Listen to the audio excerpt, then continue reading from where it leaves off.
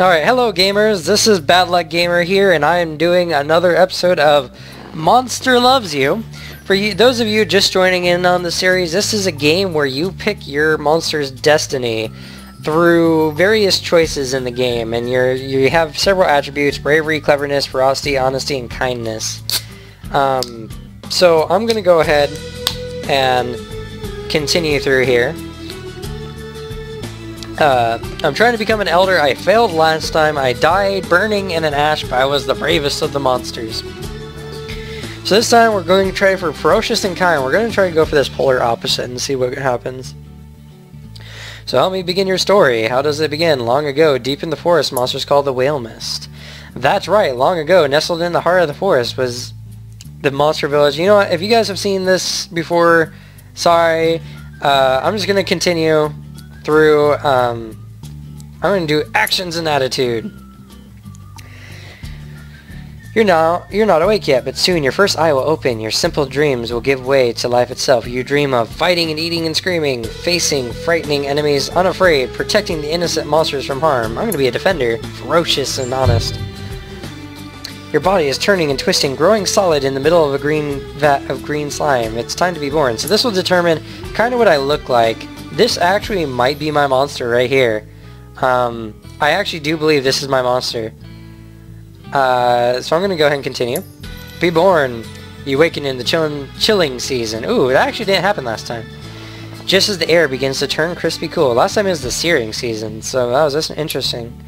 Onward. Your eye is open. You're a morsel now, just barely born. You float into the spawning vat. Dozens of other morsels are exploring, playing, and stealing food from each other. Try to swim. I'm gonna try to swim. I'm gonna be actiony. Another morsel swims towards you, opens his mouth, showing a set of small teeth. It bites you. Hi! Swim away from the morsel. What? That's in trouble. Stop that biting. Kill it! You pause, unable to believe that another morsel is trying to eat you. After a moment, you snap out of it and you start to move again. Kill it! I did this last time, but I'm gonna be ferocious, so I need that. Grr! You rip into the violent morsel. It's fangs, but you have claws. Keep fighting. Rawr!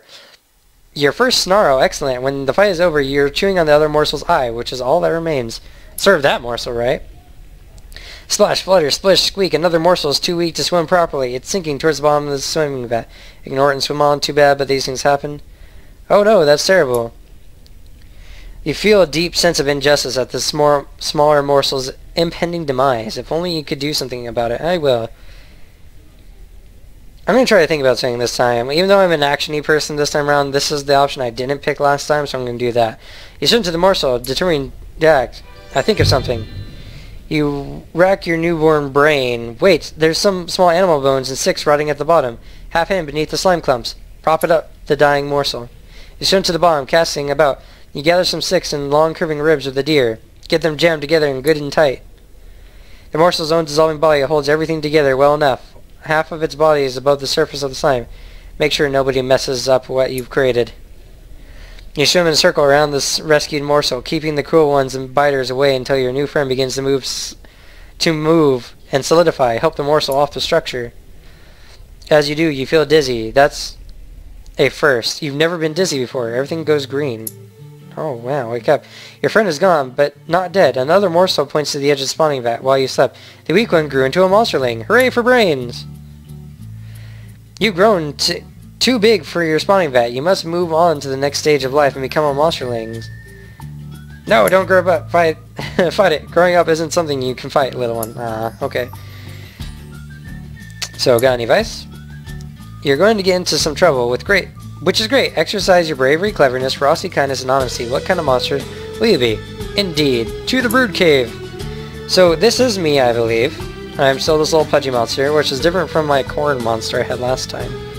So, let's go on some adventures, shall we? I'm going to try to do ones I haven't done. So, I'm going to do this fighting one. Blistery climbs to the top of the lichen pile. She refuses to let any other monsterlings eat, proclaiming herself ruler of the lichen pile. Charge her, Blistery. She's an idiot. Find an elder to stabilize the pile. Gang up on her. No, I'm going to lead. Charge at Blistery. You charge at Blistery like a whirling ball of claws. Your ferocity is so manifest that she leaps down and glides away. She nearly soils herself. Now you can be the ruler of the lichen pile. Yes! Alright, this one with the scary screaming monster. 3 gangly adolescent monsters wander into the cave and start poking Gobclaws with sticks. She tries to get away, but they're surrounding her. Blistery starts to cry. Get involved and stop the bullying. Blistery's such a know-it-all. Who cares about her feelings? Looks like fun. You can get a stick and help poke Blistery. No, I'm gonna stop this. You approach to the conflict. No way you can fight them all. Convince them to leave with words. Oh yeah? Keep your sticks. Taste these claws. Get others to distract them, then slice them up with your own claws. Yeah, let's use teamwork to get these guys. Cleverness and ferocity. Nice. Blotz and Smark run at the bullies from one side as they turn and laugh at the little monsterlings attacking them. You slam into their backs with your claws. Startled and afraid, they flee. Yes. I'm actually noticing some of these are different from last time. There's a fox in this corner, but now it's a question mark, so I'm curious. I do want some kindness, so I'm going to do this broken arm one. Elderly Jaggery walks into the cave, rocking from foot to foot. He howls and slams into a wall, then falls unmoving to the floor. Monsters scatter away from his still form. I'm going to examine him closely. You've never seen a monster look this hurt before. Usually you can get smashed to a pulp and be up on your feet again by dinner time. Jaggery's body looks really damaged. Ooh, that's scary. What happened to him? Stand back and observe the moment. Someone's got to help him. Do it. Do it! You creep over, afraid but determined, and you see a human's metal knife stuck in Jaggery's back. He's leaking from the wound. You think he might die before anyone can get out. Pull out the knife. Do it! Action! Wow, advanced neurosurgery, +3, kindness, and bravery. You grasp the knife in your little claws and pull out, then rock it back and forth and pull some more. A gush of red covers you, but Jaggery starts to breathe normally. Yeah, that was cool. Continue. The question marks. I'm really intrigued by this. Smark sits quietly by himself in the furthest, darkest corner of the cave. He's slumped and deflated, looked like a flat float pod, missing half the gas inside. His eye brims with slimy tears. Hug and console Smark. Ask him what's wrong. Leave him be. Hug and console him. I want some kindness.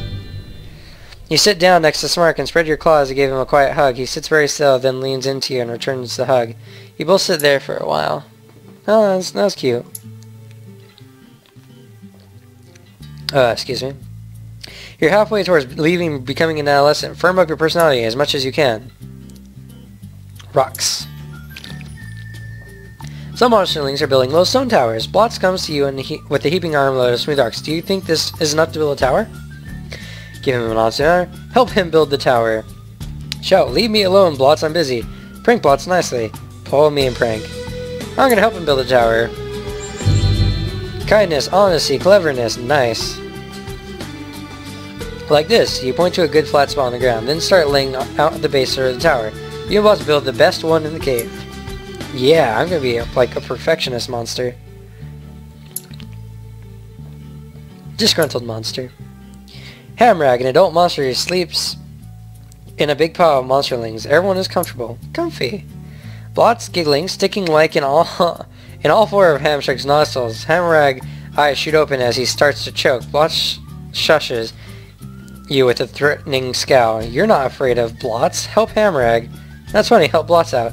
No, that's not funny. Bravery. You jump on Hamrag's head and knock some of the lichens loose. He squeals and gasps in remembering that he can breathe through his mouth. Crisis averted. Hamrag glowers down past his jowls, scowling as though you hadn't saved him. He roars and demands to know who plugged up his nose. I'm going to cover for Blotz. I'm going to be brave about it. Hamrag seems to smell your lie. The monster traps you under a heavy rock and sits on it for a while as punishment. Blotz approaches you afterward and offers a quiet thank you for protecting him. Alright. Happy Monster. Oh, I've done this one before. Alright, so they're racing to the top of here. They invite you to join them. You don't see a good way up. Look for fast, just face it, admit it, you aren't much. Make an effort, but stop before you get hurt. Cleverness and honesty. She calls you a coward as you slide back down to the cave, but you don't care. Okay, I actually should have done the one I did last time, but I'm trying to do things differently this time. Alright, the oil spill, whatever this is. Oh, the glowing slime, that's right. I'm gonna eat the slime, actually. It gives you bravery. A lot of it. Alright, you creep close and swallow a mouthful of the slime. It doesn't taste like normal slime, and it's not dissolving, and it's dissolving everything in your stomach. Oh no. I forgot about that. Oh my, you wake up and you find that you're no longer a monsterling. You're growing up. Yeah, growing up. Wow! Elderly Marinus calls the oldest monsters, blah blah blah blah blah. Done this before, so you should join them. She looks grave. Go with Elder Marinus. Marinus shuffles down the long tunnel, turning this way and that amongst the dozen of forking passages. Keep going. Oh, see, there's my little monster. Marinus stops in a warm, humid chamber with a pit on the floor. She points to this pit, which seized with a thick mist. I'm gonna jump right in. I'm gonna be brave. You fall in. Bravery, yes. And I fall some more. And you fall, and you're falling. And other monsters are falling? Question mark? Yes, some of them are crying. Aw. And you can't see through the mists. Or is it fog? Maybe it's clouds. Moans and groans and whispering screams. Where is this? I must be somewhere. You land on smooth flat stones. Despite the swirling vapor, the floor is dry as a bone. You hear other monsters breathing nearby. Some of them are still above you. You're still falling. I'm gonna get out of the way. I didn't do this last time. You rejoin some of the monsterlings at the edge of the mist. There are more passages out of here than you can count. Some monsters begin to panic. Others look determined. I'm gonna take charge. The other monsters watch you curiously. Lead the way personally. Slash the others to show them you're in charge. Help everyone work together. I'm gonna do that. Kindness. You lead the other monsterlings in a rousing song, putting aside their trepidation. They advance into the twisting passages. Soon you have all convened in a cave full of even thicker mist. Where is everyone? We can't see each other. The chamber swirls with mist, smoke, fog, vapor. Except it's not any of those things. It's ghosts, hundreds of them, large and small. They're everywhere. Spooky. One by one the pale ghosts begin to turn their attention to you, their eyes glowing different colors. I'm going to stand fast. The ghosts speak in many voices, all hollow and distant, all in unison. They ask you, do you fear? I'm going to wait. I'm going to be the quiet. No, I'm going to attack them. You scream and leap. The ghosts are insubstantial, swirling around your claws like nothing. Nothing at all? Nothing at all. Stupid spectral monsters. They laugh at you and prove that you're not entirely untouchable. Thin tendrils mist circle your throat and begin to squeeze. And I pass out. Alright, so this time, I am brave, and ferocious, and kind. So that's kind of what I wanted. Not very honest, though, and a little clever. Don't get respect yet. Alright, so that's the end of this episode. I hope you guys enjoyed, and I guess I'll see you guys in the next episode.